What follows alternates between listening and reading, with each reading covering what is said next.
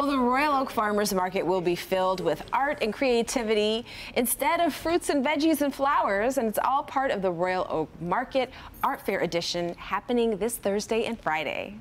To give us a glimpse, we're joined by ceramic artist Genevieve Vendez and Allison Neal, the Senior Director of Marketing and Partnerships for the Guild of Artists and Artisans. Yes, baby. Ooh. Yes. Allison, so what makes the Royal Oak Market such a unique art fair compared to others? Sure, so all of our artists are jury-selected artists, so other artists in their practice are reviewing their work. So other ceramic artists looked at Genevieve's work and thought it was quality work. And also, it's a Thursday-Friday event, so don't come at the weekend. We're Thursday and Friday.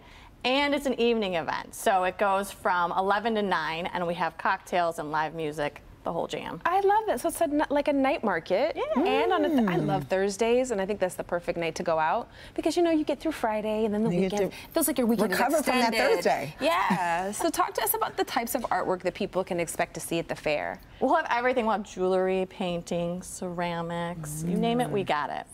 Yeah.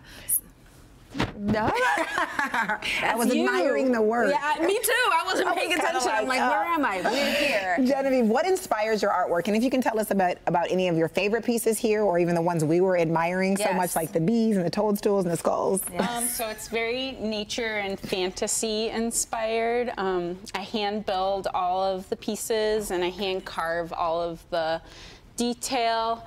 I even have like these little lidded jars that make great cute. Let's get a shot of this. Hold on. goodness. I love this.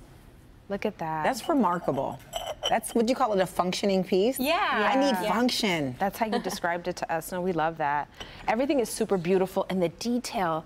Like, and I said this to you. I felt like a kid as I came in here. Like, I just want to touch everything, and you said you can touch it. Ceramics begs to be touched. Begs to be touched. So speaking of, can you show us a little of what goes into creating your artwork?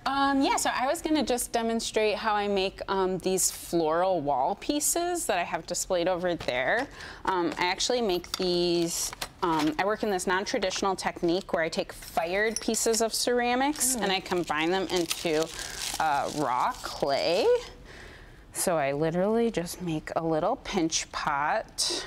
Pinch pot, that's advanced for me. Yeah. But for you, that's very basic. Yeah, I feel like the pinch pot is not respected as it should be. Listen, it'll be respected after this. Oh, yeah, for So sure. then I literally just take these, and then so I'm firing multiple times.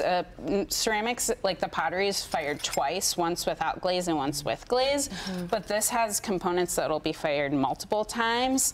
And then like that unicorn piece has pieces within it that the components have been fired multiple times. Fascinating. So does that help with like the durability of it? No, it's so that I can kind of like layer things that are more delicate and then even like glaze components to combine them to get color without having to like delicately paint around different things. I'm able to like dip So you've created a technique to meet with your artistic ability, and it's phenomenal. So this is like art engineering. Clearly. No, seriously. There's a lot of different things that go into it, and I definitely feel like this is a unique technique that I kind of came up with. I've never heard of it, but I wouldn't. But this is very cool. And I think, though, that this demonstrates why we need arts in school. Do you know what I mean? And even as adults, we need to pursue this because you're using your mind in so many different ways just by you describing how you do your artwork. Isn't this cool? And no, what do you say, Coach? I mean, I was mesmerized by the intricate detail. I mean, and then going to something as a mug that's functional. I'm a pretty practical person, so I wouldn't just want the art to be there. I'd want to serve like, would you want another roll out of my ceramic? Customized couture. And what did I say? I wouldn't let anyone touch my ceramics. Bring them a paper plate. So this event is more than just an art fair. So what else is in store? So we're gonna have cocktails, beer, and wine. Okay. And we'll also have live music, 60 artists. It's gonna be a great event. I can tell. Remind everyone about the event details and how they can get more information. Yes, it's gonna be Thursday and Friday inside the Royal Oak Farmers Market. So don't worry about the weather. Okay. And it's 11 to 9 p.m. Awesome. Thank you both so much for being with us. Yeah. This is so cool.